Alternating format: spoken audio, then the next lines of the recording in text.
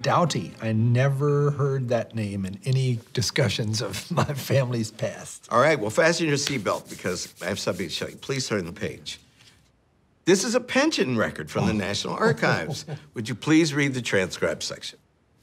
Yes. Christopher Doughty was a private in the company commanded by Captain Stillwell.